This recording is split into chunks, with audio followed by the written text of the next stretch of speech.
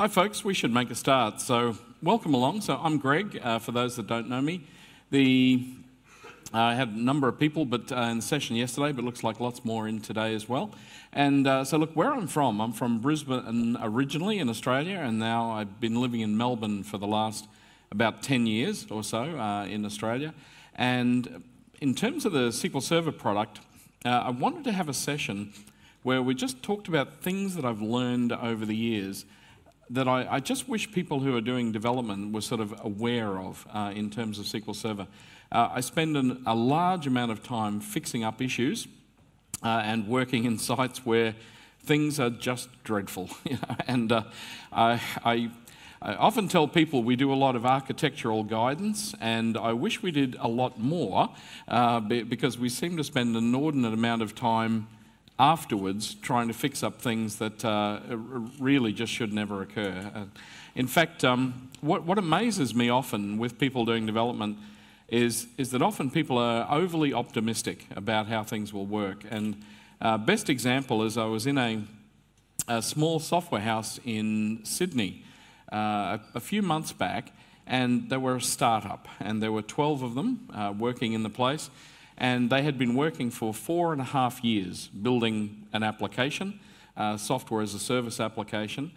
And they had the first meeting coming up in 2 weeks' time with the shareholders where they had to show them what they had achieved. And they had decided that if they could have 1,000 concurrent users using their application, that they would have a viable business.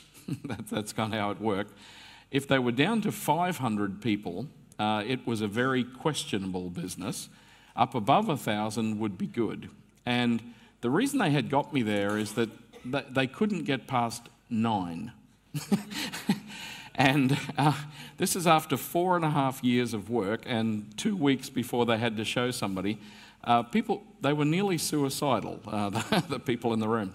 This is not the point at which you're really trying to make fundamental changes to how people have done the development. It's a very, very poor time to start doing that. And look, one of the problems with development is there are no right and wrong answers, and everybody will know that. I mean, it's a bit like anything that you're developing, there's always an enormous number of ways that you could develop something. So look, the first comment I'd make is that you might not agree with everything I say, right? And I'm willing to accept that up front. And I'm just telling you that these are things that I have worked with SQL Server since 1992. So we were talking about it in a session this morning.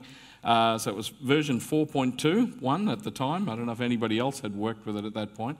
But over the time, you see things that work and things that don't work. You know? And there's often never great solutions to some things, but there are better ways than others to get to it. You'll also note that I threw in a few baseball slides here. I'm one of the strange Australians where I actually grew up playing baseball. That was a very odd thing in Australia. Everybody plays cricket, and so that was not the done thing. But anyway, so I liked the theatre of the baseball, so it was great. And I spent a number of years umpiring baseball as well, and through the highest level I got to do was like the Pan Pacific Games and things like that. So it was sort of an interesting high level of baseball, and you certainly learn to deal with difficult people. That's probably the nicest way I could put it. But look, the thing about the opinions I'm sharing with you here is just trying to point out they're not just my opinions, right? So these are things that I've talked to a lot of people about over a long period of time. And so, but as I said, feel free to disagree. And so if you don't agree with it, fine. Take what you will out of what we say. And so look, where I fit in, so as I said, I head up SQL Down Under in Australia, long-term SQL Server MVP originally. Nowadays they call us the Data Platform MVP. I'm part of the RD program, Microsoft Regional Director program. That's an interesting one. There are about 150 of us worldwide, and mostly what that does, it gets me on some very interesting mailing lists internally within the Microsoft people. So in many cases, I can also tell you directions in terms of where I think you should go. In many cases, I'm building opinions on what I've heard in meetings and things. I can't always say why I have that opinion, sorry, but you know, often it puts at least in a good position to have an idea where things are heading. Was part of a Certified Master program, was an instructor in that program, and have written a number of Microsoft white papers and things as well. So anyway, that's where I fit in. So in terms of agenda, there are 6 specific areas that I want to hone in on, like the things that I think are just fundamental problems, and then also just some general design advice in terms of the apps. So look, the first are the category of what I'd consider code smells.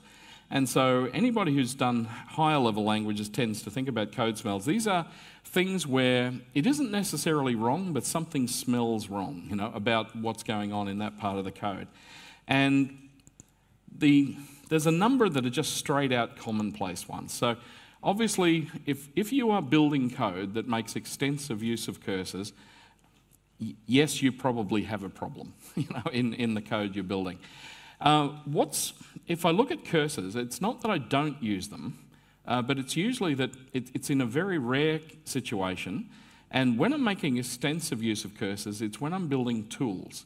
And so things like if I have to step through tables in a particular order and generating script or something like that, yes, no argument, right? Cursors are perfect for that sort of thing. But we do not want to do all of the standard sort of processing in cursors. You'll hear an endless discussion from people on cursors versus sets and so on. The real issue here is that SQL Server is a sort of T-SQL is a declarative language. What you need to be doing is telling the server what you want to achieve, not how to achieve it. And the problem is that as soon as you start heading down a cursor path, you are telling the engine exactly how to do each of these steps. And that is not what you want to be doing. You want to be always trying to code at a higher level that says, this is what I'm trying to achieve. And that's the main difference you get with sets. What I also see with cursors, though, is that people tend, when they do use them, they often use the default options. And the default options are not good, right? So the default options, unfortunately, are static cursors. And what that's going to mean is that it will take the data that you go and select, and then it'll throw an entire copy of that data into TempDB, and then it'll allow you to navigate around inside that. But that's a really, really heavy-duty thing to be doing. And particularly if you're trying to scale across a lot of users, anything where you take large amounts of data and put it in TempDB, that is not going to help you, right, in any way. You need to keep those things out of there. And in many cases, just simple changes to using read-only, forward-only cursors will make a big difference to the performance of those cursors. The second one is temp tables and table variables. In terms of temporary tables, I usually know when I'm going to have an interesting session of doing sort of performance tuning is when I open up somebody's application and it's just full of temporary tables and full of cursors and so on. You just know that this has a world of opportunity to work differently. But you also know it's going to take you ages to pick through how the thing works to try and work out how to do it again. Now, in terms of temporary tables have been around the product for a very long time. And there's this table variables appeared in SQL Server 2000. Look, I'm not religious in terms of saying, look, don't use temporary tables or don't use table variables. Each of them has their place, right? But one of the mistakes I see all the time is people talk about table variables like I hear them refer to them as in-memory tables. Well, they're not in-memory tables. When I create a table variable, that is going out to TempDB and creating an object in there exactly the same as it does when we do a temporary table. The difference is that a number of things. One is that they're not transactional. And so there are use cases for table variables that are perfectly valid, right? So a common thing is, imagine I have an application that goes and somebody is getting deleted, somebody's deleting some data, and I'm trying to work out who it is. A common problem is to have the code that goes in that tries to do the delete, then try and audit who does the delete, and then of course roll back the transaction, and then of course you've rolled back the audit of who did the delete, right? So I mean, that's completely pointless. So one of the things we can do with table variables, because they're not transactional, is that we can drop the data in there about who did the delete, then we can roll back the delete, then we can proceed on with the data that's sitting in the table variable. So for things like that, they're great. One of the things I did do is write a number of white papers for Microsoft on plan recompilation and how query plans get recompiled. And one of the things that I found in that is there was a lot of advice in tools like the Best Practices Analyzer that said, hey, you've used these temporary tables, you should be using table variables instead. And that's tragic advice in general, right? And so the reason they were doing that, though, is there were some scenarios where people could get a high level of recompiles occurring in their applications. And so what they would say is if you changed across to using table variables, you'd stop the recompiles. And of course, you stopped the recompiles because we didn't have statistics. So the idea is it doesn't know when the data's changed enough to cause an issue. And so, yes, you'll get rid of the recompiles, but yes, you'll also get lousy query plans for almost everything you're doing. And so in the case of table variables, as I said, there's a number of places they make good sense. And it's typically where you're holding small amounts of data in the middle of something you're running with. But it's very, very common to need to pick the data up. If you want to do proper joins and things off the tables, clearly temporary tables will do a better job. And the other place where we use temporary tables is if SQL Server, I generally try and avoid too many query hints. I think generally, it's a bad sign if you're using lots of hints. But one of the scenarios that can sort of occur is that sometimes you know things that SQL Server doesn't know, right? And in that case, that's a valid use for a hint. So one that I gave the guys an example on Monday is that there is a hint that says things like fast N or fast first row, these sort of things.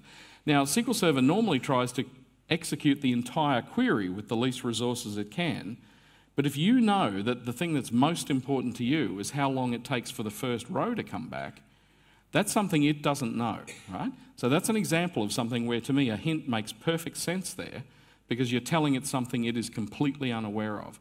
But the other one that can occur is that some of the operators have no estimates. So, for example, if you've used the XML code, there's a nodes method, and the problem with that is that the nodes method doesn't have cardinality estimates. So an example I've seen a lot is that people will build up something like a security thing, and they'll have a little chunk of XML that says what group somebody's in.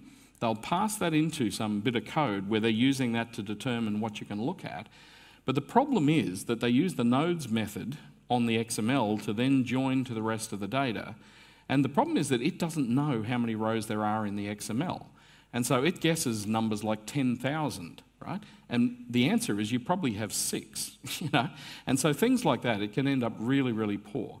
And so in those cases, again, often taking the data out of like a nodes method, pushing it into a temporary table where we get statistics and so on, and then doing the joins to that makes perfect sense. But if your main logic that I see all the time in people's applications is select a bunch of rows into a temporary table, then update them, then update them, and then update them, and then update them, select all the answers out, and then delete the temporary table, chances are you're probably doing it wrong, right? In most of those scenarios, I look at those sort of pieces of code, and the entire thing should just be a select statement, nearly every time. And the thing that actually is missing in a lot of that code is just often the use of case statements. It just surprises me how little they get used for things where they make perfect sense. So for example, I see something where somebody updates a set of flights where a certain condition occurs, and then they'll update them again where a different condition occurs, and then they'll update it again where a different... You know, you don't plough through the updates of the table every single time doing that. We do one update, we use a case statement and do the appropriate updates on the way through, right? So go back and sort of rationalise, am I overusing that sort of thing? Too much dynamic SQL is a problem. I see lots of scenarios where this ends up occurring, and sometimes it ends up really, really nasty. In fact, my favourite I ever saw was the end result was this. And this was a packet of milk chocolate coated raisins where the ingredients included select Asta from equipment table. So something went very wrong there with the dynamic SQL, but this is an area where you need to tread very carefully, right? Is too much dynamic SQL.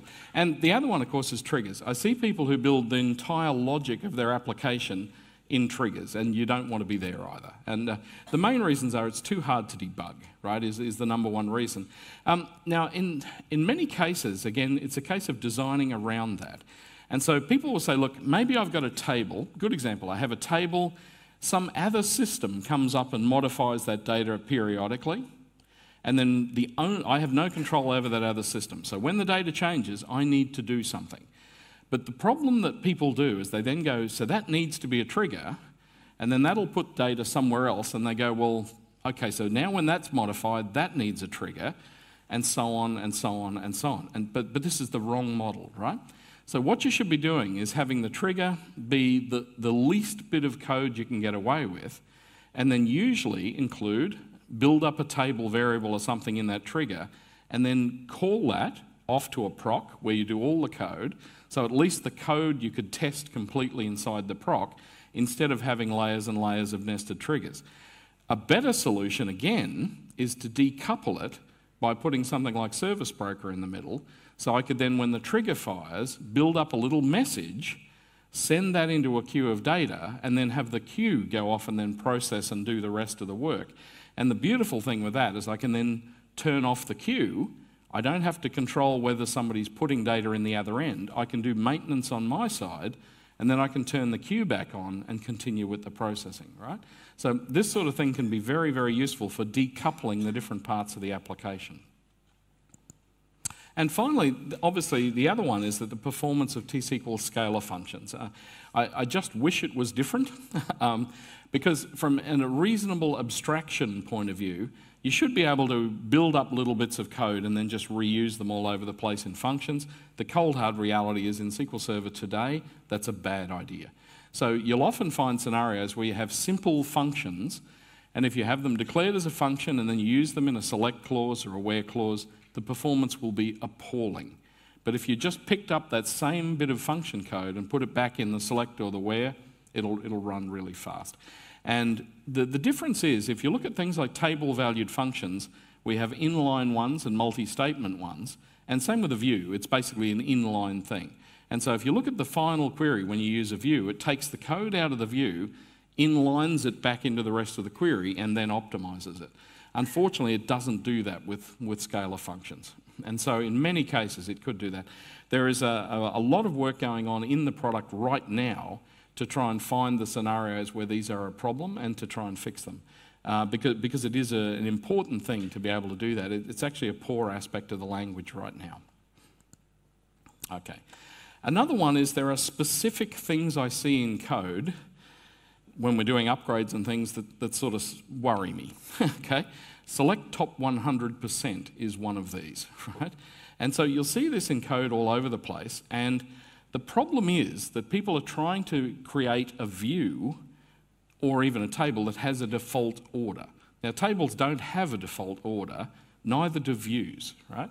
But the sort of scenario that occurs and why people ended up doing this is that if I sit there and say, look, I want to select, let's say, Asta from, and I wouldn't normally do, actually, let me do product ID and name, and I'll say from production product, this is an AdventureWorks product, and if I say order by, let's say name, and the problem is that's fine, but if I try and create a view like that, where I say, look, create view ordered products as that, then the problem is when I try and run that, it says, nah, that's not going to happen. And if you look at what's going on here, it says, look, the order by clause is invalid in views, inline functions, derived tables, subqueries, and common table expressions. And then, unfortunately, they said, unless you have top, offset, and 4XML and so on in there. So people go, okay, so I can't have that, but I can go top 100%. And then it goes, yep, no problem, you can build that view. But the problem is that it's not an ordered view, right? So I mean, the order by is used for resolving the top, not for the output order that the data comes back in, right? Now, the unfortunate thing is in SQL Server 2000, when they first introduced this, it actually did do that. And so the data came back in order, but that was just a quirk of how it was implemented in the system. It was never meant to be like that. And so the problem is that when people upgrade to 2005 and later, they end up saying, this is broken, because that now doesn't come back in the same order that I was expecting. But it was never meant to work, right? But you will, if you see code that has select top 100% sitting in there amongst the code, that's almost always a hint that there's something very basic going on there that they're assuming works different to what it is. Another one that I just raise your attention to that I see problematic a lot is the not in function, the not in predicate. And the problem with this one is what happens when you have nullable things. So, for example, if I said, look here, look, select Asta from, let's say, production product, and I say where it isn't in this product ID, right? So, I mean, we don't get 1, 2, and 3 coming back in here. And that's all fine. So I might say, look, I want all the products except those. What throws people, though, is if I say, look, if that's there, and you run it, so you get nothing back. And that usually surprises people when they see that, because you think, hang on, I should get all the products that aren't in that part of the list. And the thing is, as soon as you have a not in clause, if the thing that can be returned in here can return null for whatever reason, then this will not work the way you have in mind, right? These sort of not in clauses. So just be very, very careful when you use a not in clause that whatever you're using inside that could not potentially be null, right? That's another one that tends to bite people in ways that are not expected.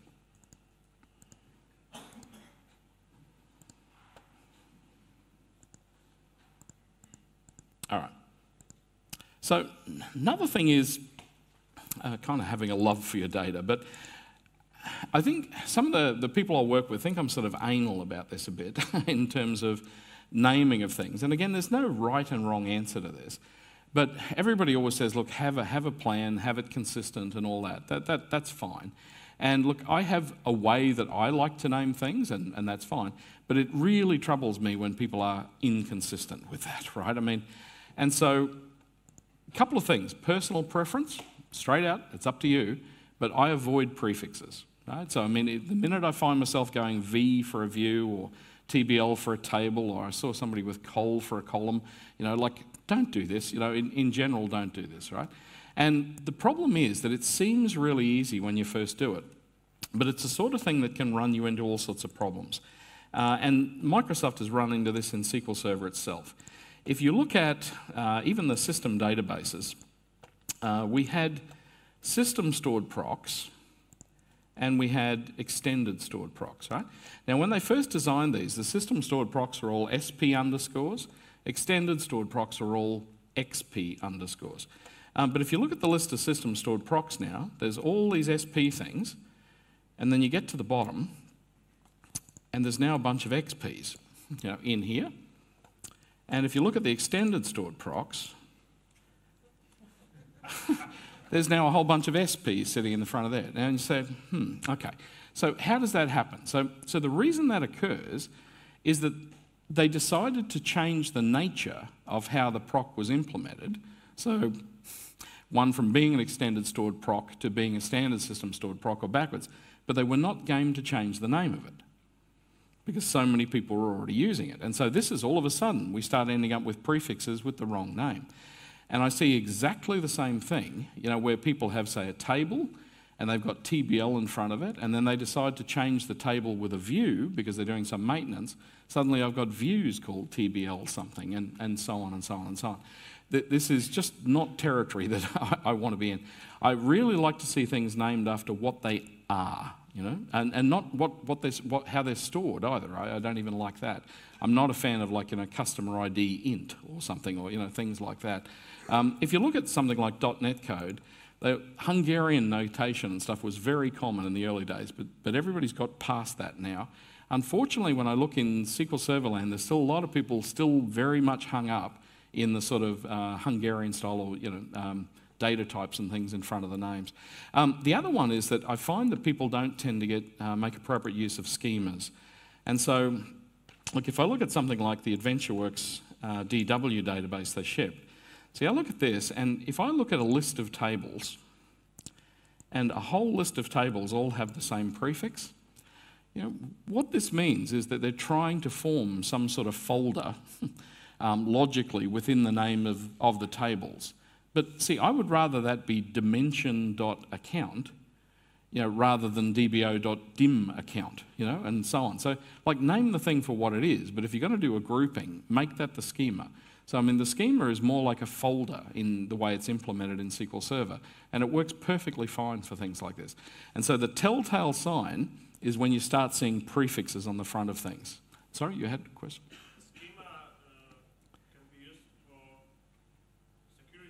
Oh, yeah. And look, that's the other thing. Yeah, in fact, I'll talk about that later. The question is, schemas can be used for security purposes. In fact, that's one of my favourite uses for them is exactly that. The idea that we can assign permissions at a schema level. And we'll talk a little bit about security in a little while, and I'll specifically mention that because, that's very high on my list of things. In this case, I would rather have both dimension tables and spark tables in the same schema.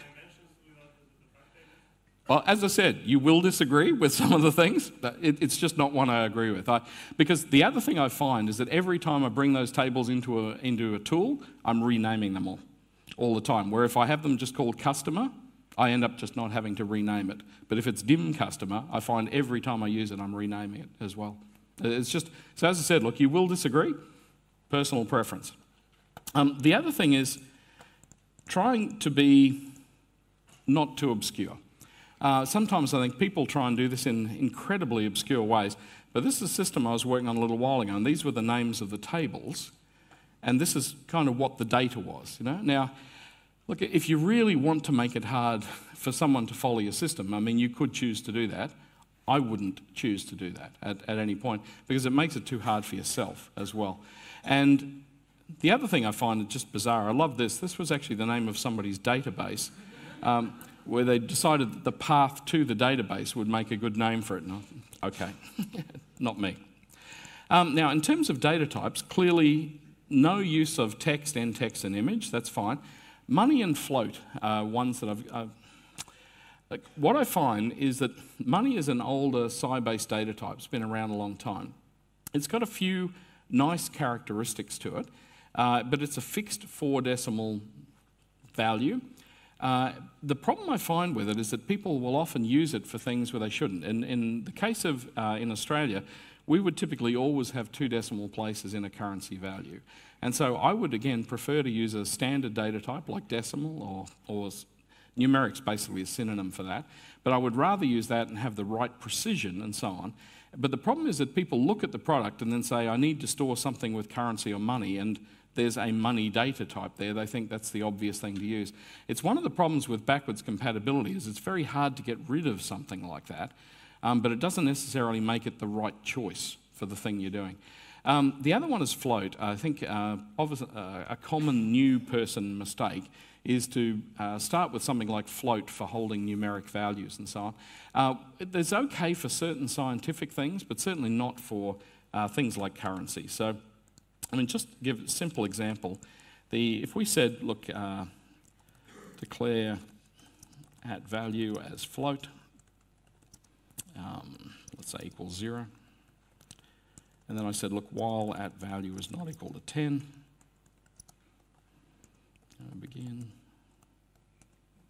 and I'll just say print at value, and then let's say set at value is at value. I could have gone plus equals. Plus, let's say, 10 cents, and end. And most people sensibly would expect that to run a certain number of times.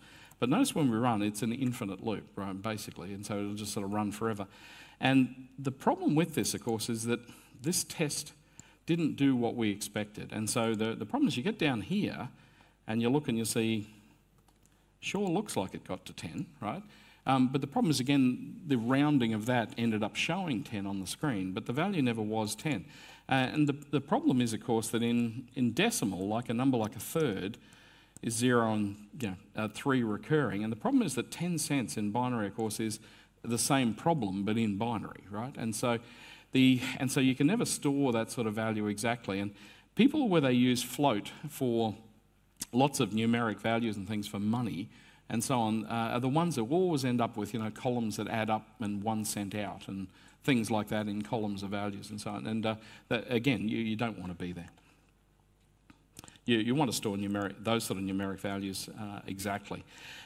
Also, I find people pick weird lengths for strings. And so one of the discussions came up in the class where we had the pre-con on Monday.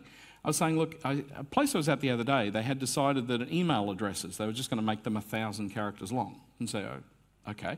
But then somewhere else in the application, somebody had said, I'll make them 100, and so on. And so what I find is that people will pick different things all over the application for things that are essentially the same thing. Now, in many cases, something like an email address, of course, the right answer is you look up the standard and you work out what the length is of an email address, and that's what you use. Now, where we come into problems is that things like we're trying to build indexes, and previously 900 bytes was a limit, on the length of a key and so on. You start throwing in columns that could potentially be 1,000 characters and so on. That's a problem, right? Even though we should be able to index the email address without an issue. The other thing is that you've got to avoid things. I wish it was a perfect world where strings are really quick to sort, the same as numbers, but they're not, right? And so there's an outrageous difference between the two. And the thing that people haven't often stopped and thought about, it's one thing that when you compare strings, you've got to compare character by character, that's fine. But the problem is you've got to apply all the collation rules. And so you're in there going, do capitals matter, do accents matter, and it's on and on and on and on to make one decision on one character, then you go to the next one, and so on and so on. This ends up being a huge thing. And so, but it's really important that when you declare things, they end up being the same pretty much across the system. And as I said, so be consistent. So look, one of the things that we have is, I have a set of tools that we give away, and so anyway, you'll find them there under SDU Tools. But there's a number of tools we use to try and make this stuff easier to find. So I'll just show you one straight up. So there's mismatched data types. And so I find it's of value. I've dropped this. It just drops all the tools straight into a schema in one database. And so I've just got them in the development database here. All right. And you'll find there's a whole lot of just procs and views and things that we've sort of created in here. And each one of them too, I might add, if we right-click and modify, all the code's there, and there are descriptions in there. There's also, each one of them has a YouTube video, shows you how to use it as well. But in the case here, like list mismatched data types, says go and have a look at the Wide World Importers database. And so this is the sample I built for Microsoft for SQL Server 2016. And look at all the schemas and the tables, and all it'll do is just go and quickly check that everywhere something called quantity is named, how is it defined, right? Now, in this case, I'm totally comfy with this because these are a different type of thing to these two. But again, it's a sanity check to go through and go, am I declaring things completely differently in different parts of the code? So I'd encourage you to have a look at those. That might actually help make some of your code a little bit more consistent and clean. The other ones are just listing all the data types that are in use. That one's also fairly useful because it'll give you an idea of the sort of spread of data types that are being used. And so again, if I look at this one here, that'll show me all the data types that have been sort of used in that database. And then we can sort of see if anything looks odd in any way. A couple of others, actually, while just mentioning the tools. Use of deprecated data types obviously is useful, but things like subset indexes. So, I have an index on A, B, and C, but I have an index on A and B as well, and so on. We're building more and more and more to try and help you find sort of things that just smell inside the database in some way, like I was saying about code smells. All right. Now, in terms of constraints, they do matter. I think they need to be named. I've had a few different opinions on this over the years, but anyway, I have my own standard for how I sort of name constraints. One that's a little controversial is that on unique constraints, I've taken to, and check constraints, I've taken to naming, the name actually has the explanation in the name of what the problem is. And so, rather than having something when I violate a constraint, having a message turn up saying, the statement failed because it violated constraint, X something, some GUID. It'll say, violated a constraint, UQ, blah, then it'll say name something or other must be unique, or something. That'll actually turn up in the name of the constraint. And I actually personally find that now incredibly useful. In terms of defaults, I like naming defaults, and the only reason I do that is because if you ever have to drop a default, of course, you have to name it. as part of the drop statement, which itself is painful. If you look at products like Postgres, you can go alter table, blah, alter column, drop default. And I'm trying to get the SQL Server team to do that. But what they have at the moment is they tend to generate system type names, but then you drop it, you then have to name the thing. So you almost have to write a query to go and find the name of the default to be able to drop it. All right. Now, so in terms of don't be a lousy neighbour.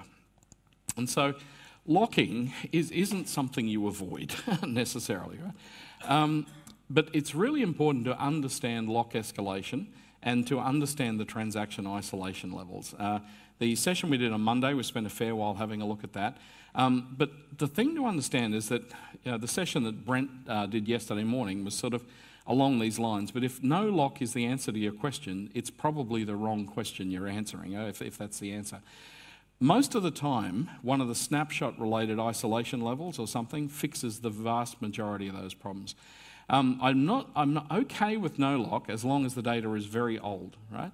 If there's any possibility the data could be changed, no lock is just too scary for me in nearly every situation. Because what you're saying is I want to give up consistency for the lack of locking, and that's a very scary trade-off, right? So, I mean, if I'm heading down some index and somebody modifies a row from behind me and puts it in front of me, then all of a sudden I see the same row twice or 3 times, or if they move it from in front of me to behind, I miss a row and so on. That's very hard to explain, when you have a report later trying to explain why rows are missing or not there or things like that. Worse, if somebody starts a transaction, adds a row, you read it and then they roll it back, your report has rows there that never existed in the database. That's much harder again to explain to your boss, like where did this row come from, right? And so the thing is you need to have appropriate use of locking, but you don't want it to be heavy-handed. And the main thing for me is that you need to keep all of your transactional and locked style code as short as you possibly can. It's one of the advantages when people say, should I have any logic in the database or not? One of the arguments for having all of those statements that are part of a single transaction inside either a batch or inside a stored proc is you avoid really, really long round-trip timeframes, right? Because one of the common things that we see in coding is that if you do that from the client and you say begin transaction, that sends a begin tran to the other end, and then we send a statement, we're tying all those network round trips into the middle of your transaction time. And that is not going to help you, right, when you start doing that. And it's not worth waiting for all the network round trips and stuff in the middle of some transaction. It's okay if you're building toy applications, not okay if you're trying to build something that, tens of thousands of people are using. All right, so in terms of that, so isolation levels, race conditions are another one that I see really basic problems in code all the time. I'll see people who write code, they'll read a bit of data, and then the next statement will assume that that's the same data, that hasn't changed from the previous statement. You just cannot do that, Again, if you're building tiny apps, you might get away with it. Larger apps, you're not going to get away with that. And so a good example, I see people who say, writing a statement that deletes data out of one table to put it off into another table and then go and delete the same rows, right? And so they're selecting from there, put it in another table, delete these ones. And so there are ways around this stuff. So for example, the problem is that if I select from a table with a where clause and put the data somewhere else, and then I delete with the same where clause, the problem is I could now be deleting a different set of rows, right? This is a fundamental problem. And so better would be to use, for example, on the delete statement, there's an output clause. So I could say delete the data from here, output into that other table, and then at least I know the ones that are being sent over there are the ones I delete, right? And so on. Now, in terms of connections, what we hope for, as if you're doing development, is we hope for like solid, reliable, high-quality stuff, in terms of connections. People tend to build code insanely optimistically, in terms of what the connections are like. But of course, the reality is that the networks and things are built over the top and all of the infrastructure, it's not like that, right? And so you've got to deal with the fact that instead of planning and assuming that everything will work, you should plan for the thought that things will fail and then just be pleasantly surprised when they do work, right? And so the other way around. And so the sort of thing that happens here is I think it's really important to try and decide on every single thing you do. It's like, is there some way I can deal with this when it goes wrong? So a good example is that when I see people write transactional code, the usual approach is start the transaction, do the work, hope for the best and commit, right? I mean, you can do that, right? I mean, you can do that and it'll work a lot of the time. A more realistic approach says, here's this chunk of stuff that we need to achieve. While we have not achieved it, let's try and slip it into the server and get the work done. But if it fails, let's go and have a look at why it failed and then potentially go off and do it again, right? Things like this. That is a plan for working, right? Whereas the other one is a plan for having weird failures and things occurring to you. One of the things I see all the time is I go into large organisations and they have paid an absolute fortune for equipment, highly available equipment, yet the minute it fails over, like it's designed to do, every app in the building breaks. And then you go, so what happened here, right? So, I mean, so the question is, did the developers do their job? No, right? Because could you deal with the fact that the server disappeared for a few seconds or 30 seconds? Of course you could. But the thing is, that's not going to happen by accident. You have to have built your frameworks and things to deal with that right up front. And the nice thing is that if it doesn't even have to be a failover like that, it could be other things. You know, it could be a deadlock, same deal, exactly the same deal. You don't want to get to a point where as your systems get busier and busier, suddenly you've got people knocking on your door saying, what's a deadlock? Right? You don't want to be doing that. So most of those people should never see. The user should never see that sort of stuff. Erlen was saying yesterday, like every error should bubble right up to the user. These ones are, for me, not a chance, right? Because the vast majority of those type ones, I think, can be dealt with at the client level. I'd like to deal with it at the client more so than in the database, because I'm also allowing for sort of highly available systems where it might fail over between servers, and so I can't deal with it just at the server level in that case. There's also a whole lot of other things like auto page repair in mirroring and availability groups and so on. The effect of those, if you haven't seen it, is that you read data, it fails and returns you an 823, 822 type error, 824. But then if you wait a little while and you read the data again, it works. Right? And so, but the thing is, you're not going to take advantage of that. All the trouble they went to build that, you're not going to take advantage of that if your code just gives up the first time something goes wrong. Right? So you need to think about that. The other thing is you need to build code that connects to generic names, not to, I see again, hard-coded server names and things all the time. Try and avoid that, right? What I would rather do with an application, I try and have generic names. If I have an HR server, I'll make a connection to a thing called HR server. I will try and make sure then that the infrastructure in some way maps to where that is for this particular environment. But I really prefer to be able to pick code up and move it, say, from test to staging to production, whatever. And if the code just connects to HR server, it shouldn't have to care where that is. At the infrastructure level, I can either use DNS or I could use SQL aliases. I can push them out via group policy. There's lots of options, but I just want to be able to open a connection to a generic name of a server that I'm after and have it get to that, right? I mean, rather than ever having the server names anywhere near the code. And of course, as I said, try again. And so this is when the things occur, there's a whole raft of errors where you should be thinking about whether I try again.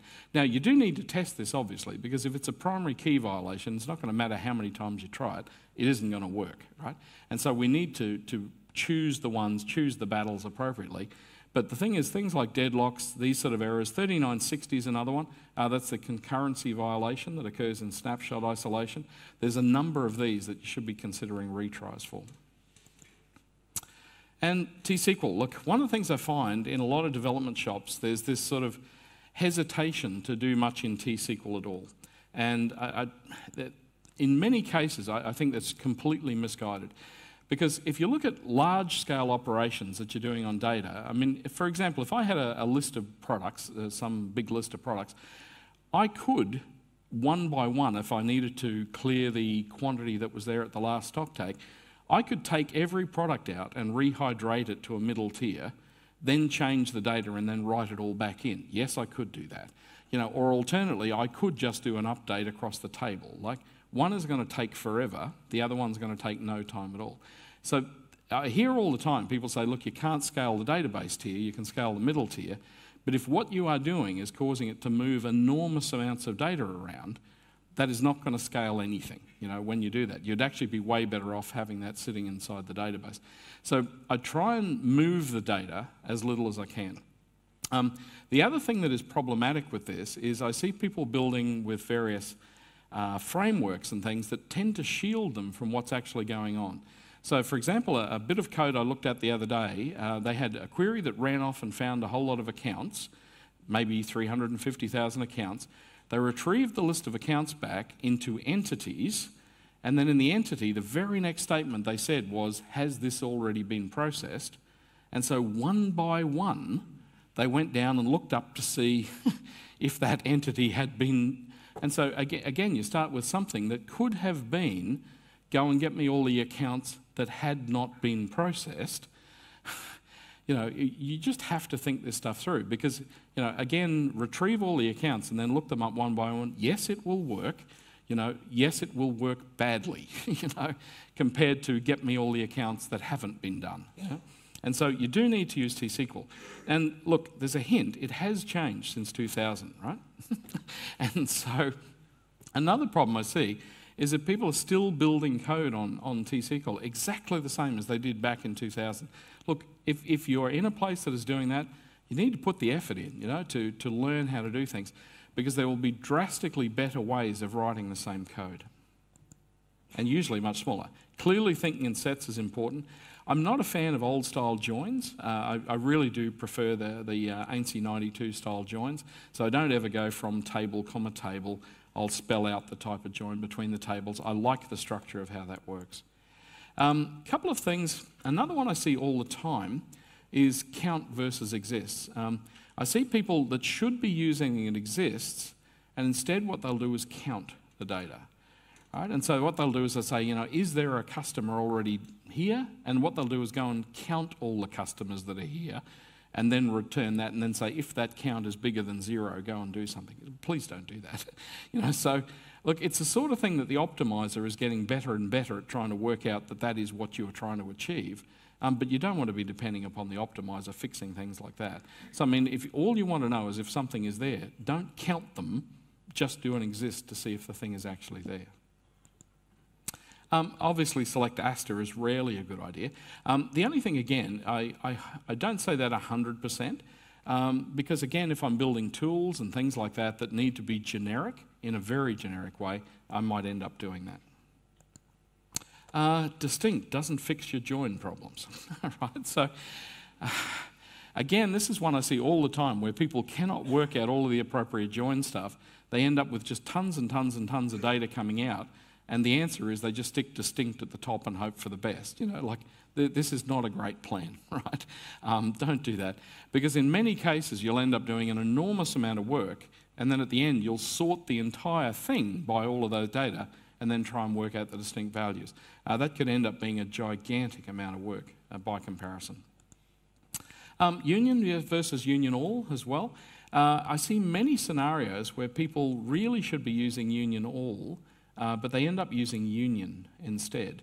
And the thing to keep in mind is that if you're dealing with data that isn't duplicated, you'll still get the same result. But the difference is if I'm using union, I'm going to get all the data, assemble the entire lot, then I'm going to sort the entire lot and then try and remove any duplicates before I then return the data. And that's a gigantic amount of work compared to just using a union all in most cases, if that's all you need.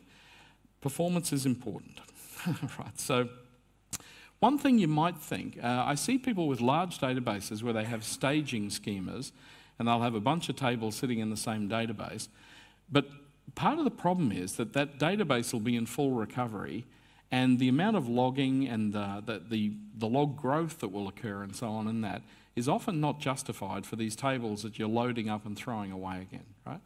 And so in many cases it may make sense to push staging tables and things off into separate databases that are in simple recovery, and then keep that separate to the rest of the data.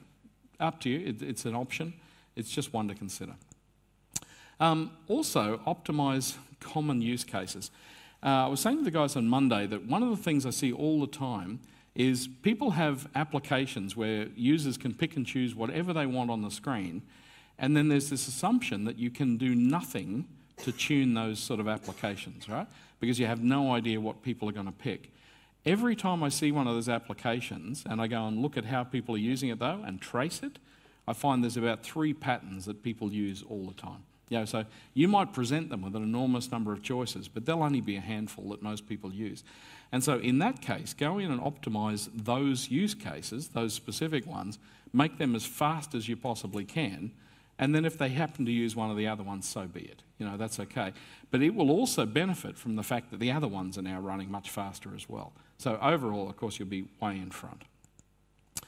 Generally avoid query hints, I said, apart from when you know something the engine doesn't, or if there's a bug. That can happen. And look, indexing isn't a job for somebody else later when you're building applications. I would say in general, most single column indexes are fairly useless, right? That's a sweeping statement, but I see places all the time where people don't know anything about indexing, so the first thing they do is just index every column and think that'll help somehow. And generally, of course, that will make things much, much worse. Filtered indexes, I've seen mentioned a bit during the event. Look, filtered indexes I use quite extensively. The only thing with them is that you must make sure that when you define the predicate in the index, that the queries that you use have the predicate defined the same way. I generally don't see them so much as a performance issue, but they reduce the size of the database and decrease maintenance time and so on. I actually really like filtered indexes. But the problem with this is if I have a where clause that says, where is finalized is 0, and then in the query I say where is finalized is at is finalized, it's got no chance of knowing at the time it builds the plan whether it could use that index or not, and it won't, right? And so you go to all the trouble of making this nice little filtered index, and then it'll just completely ignore it. And so it's really important that even if you're parameterizing everything else in the query, if you're trying to find the unfinalized transactions, you'd better make sure that your query says where is finalized is 0.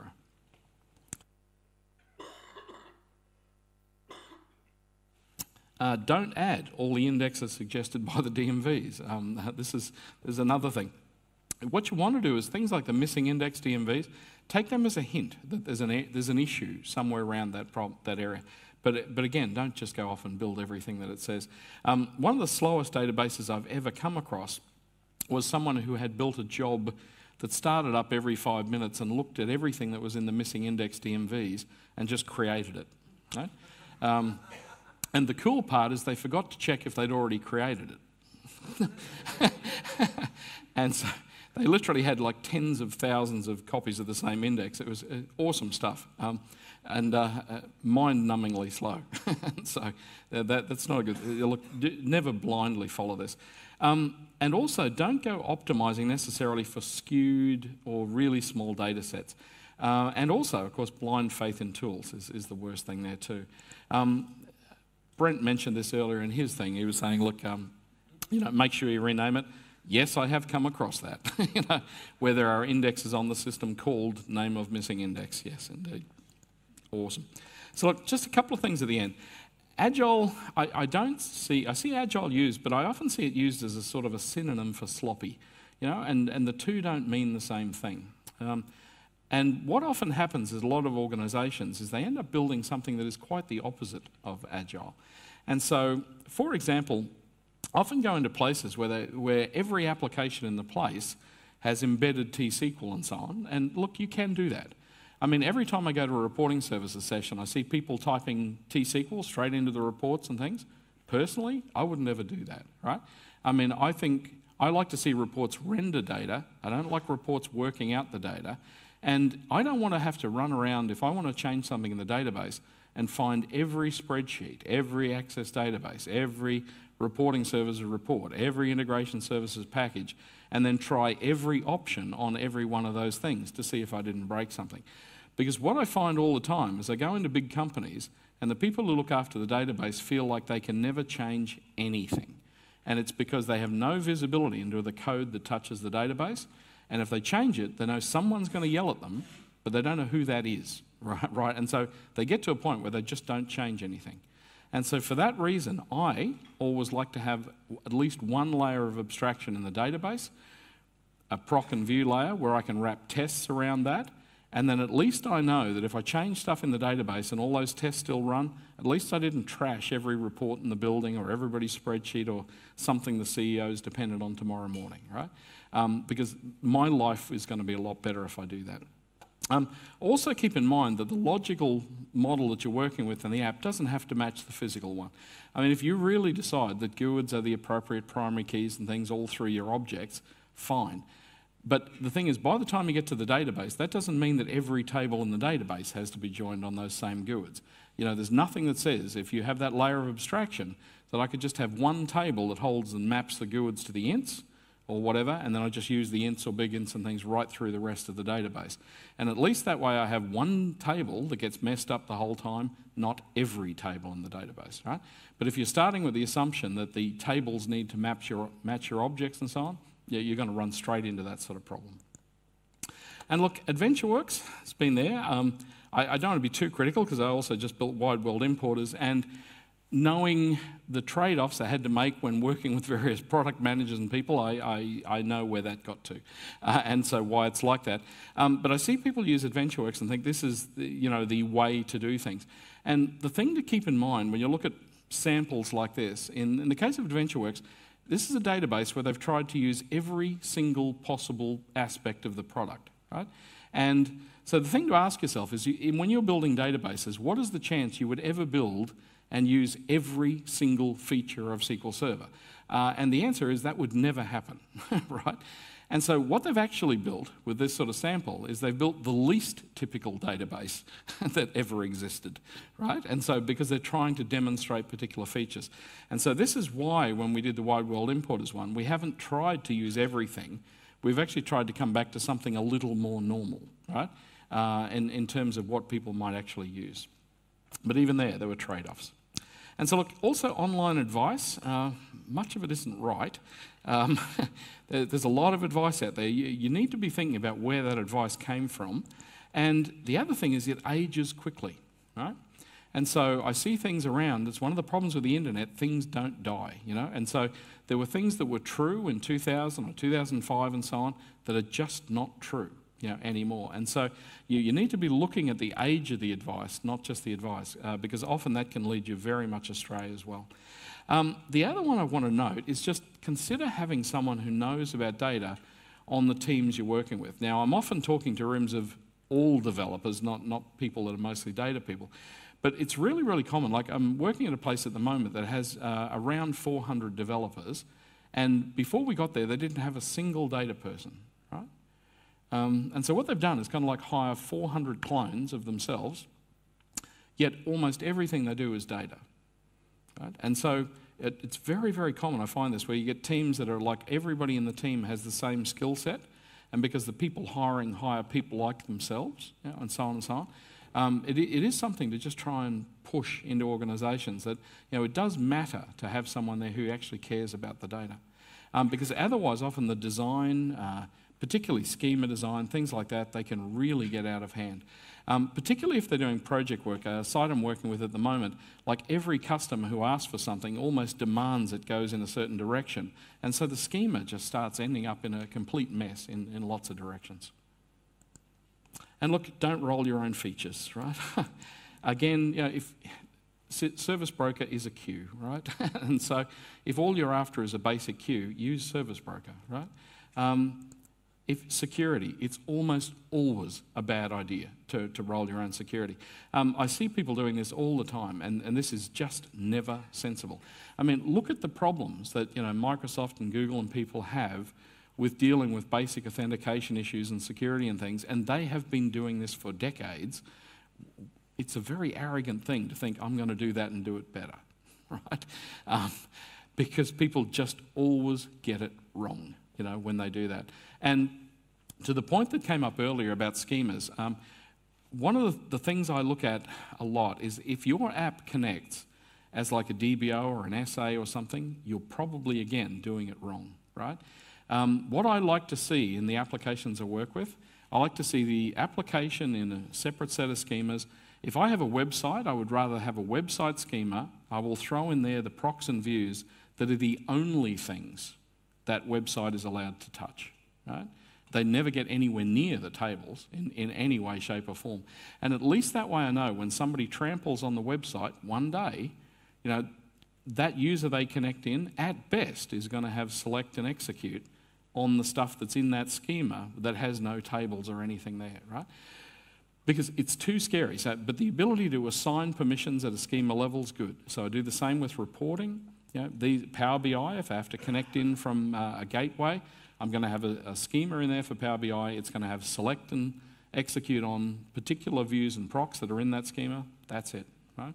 I mean, I'm not going to let it anywhere near the rest of the database. Now, I hear people say, look, I have to have this because they need to be able to create tables and they need to be able to do things like that, right? Generally, when you're doing that, if your deployment of new versions is part of the same application, again, I would suggest you're doing it wrong.